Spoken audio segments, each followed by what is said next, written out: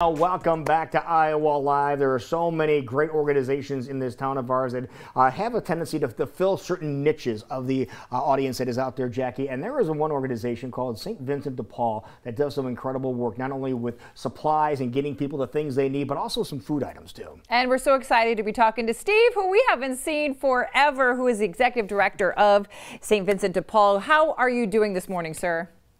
Doing really well. Thank you so much for having me today. Yeah, so Steve, last time we talked, we were just talking about the different changes that had to be made with St. Vincent De Paul and how you were not able to accept any items for the thrift store, which was your biggest income source. And then the food pantry, there were some issues with the food pantry, but now it looks like things are starting to head back toward normalcy.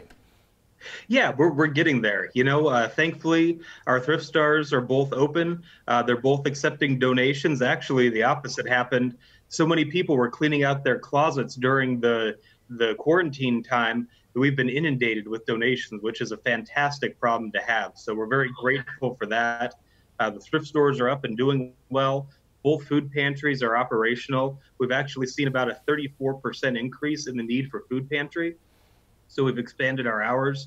Our food pantries are open 40 hours a week. Wow.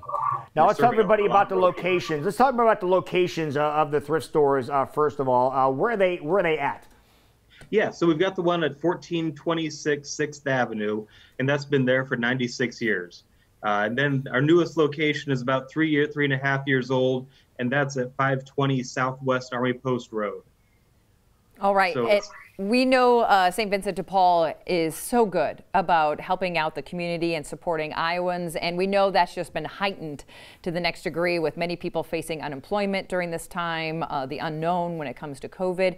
How can we, and we're watching a video now that kind of shows your efforts of getting people back to work and making sure they're fed and have clothes on their back. What can we do? What can our viewers do this morning to make sure that this can continue on and we can really reach out to more Iowans that are in need?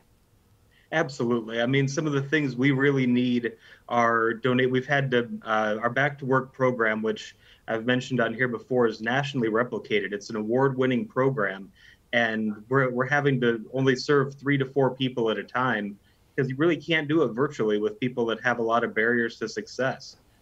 So we really could use some financial support to help carry that program forward because we're having to do smaller groups, making sure everyone's safe and protected. We could really use, some contributions to the food pantries.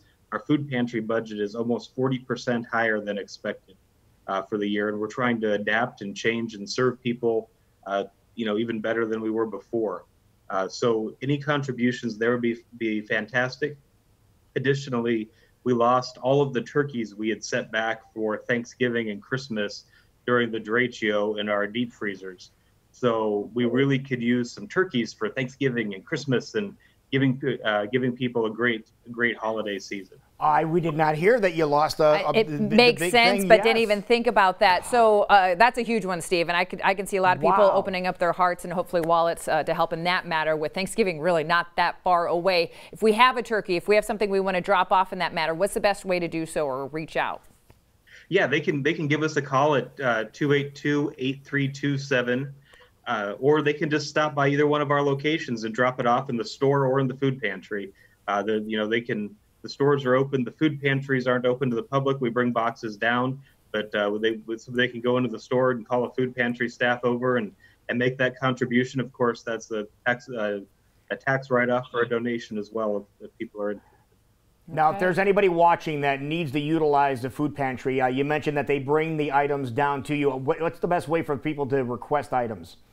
Yeah, so they need to call our main number, 282-8327, and get connected with one of the 2 food pantries. There's a phone tree, go through the extension, and leave a message, and one of our food pantry staff will call you back, schedule a time, and help you select the food items you need for your family so we can address food allergies and such, and then get it out to you.